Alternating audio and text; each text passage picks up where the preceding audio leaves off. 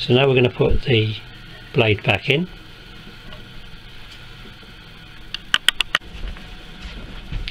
Okay, make sure it's round the right way. Open up the hatch.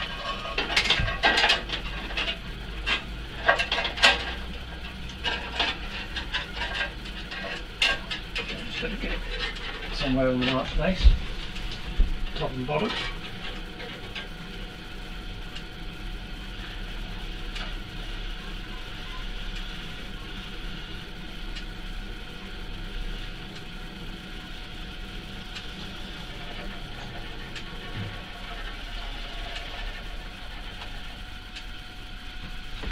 If we haven't upset the settings too much, we should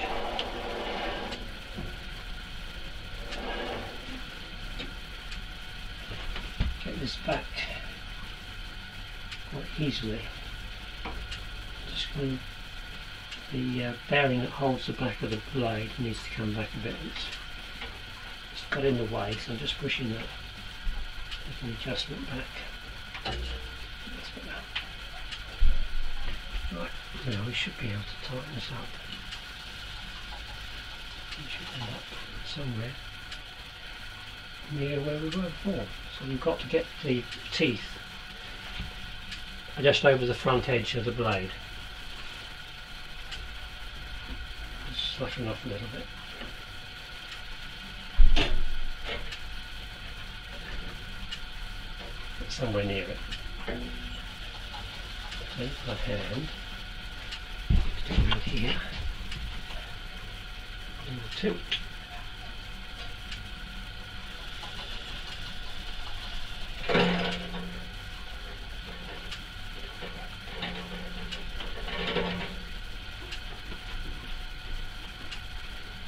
And then we'll set up the tension using the wobble method.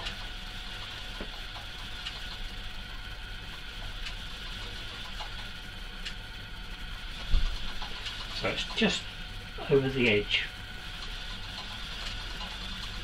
of the two wheels using the adjuster at the back.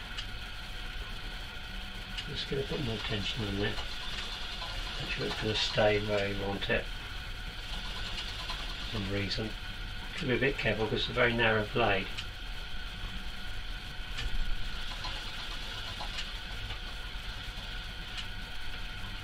It'll ping off if you don't get it right.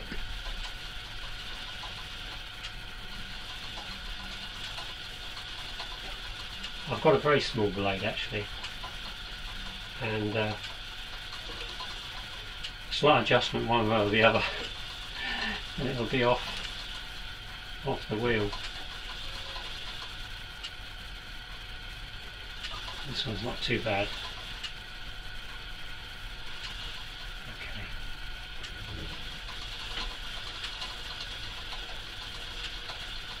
That's running just on the edge. Make final adjustments using the wobble method. Okay, so that's in.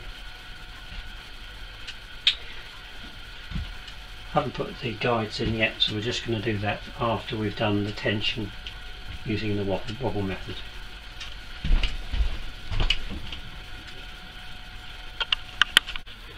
So when putting the carriage back on, I noticed that we have got elongated holes under these two nuts.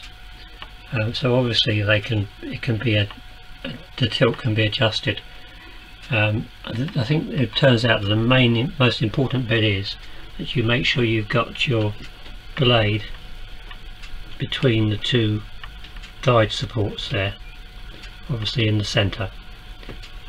I did wonder whether it was necessary to have this carriage at right angles to the bed, whether this should be right angles, but it's impossible to do that and keep that blade in the centre.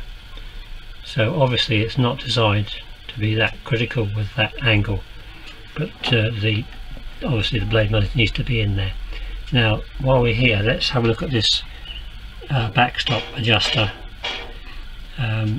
Interestingly, the back of the blade runs on that surface of the bearing. Okay, so as you can see, and it has got quite a sharp edge on there, so eventually that would wear out, I suppose. Bit of a strange arrangement, but it works very well. Most of them, as far as I'm aware, run on this side, so that it's turned through 90 degrees, but this is different. So just as a little interesting fact on these particular saws. And so the other thing is, we've just got to put in the blocks, little wooden blocks to go in either side for the guides on either side. I'll put the other one in so you can see it. And these are just little wooden blocks. Which go like that on either side. So I've still got to tension this, so we'll get that tensioned up, or I'll show you how to do the wobble method. There's another video that shows this, but we'll see how we get on with this particular machine. Right, let's see what we can do.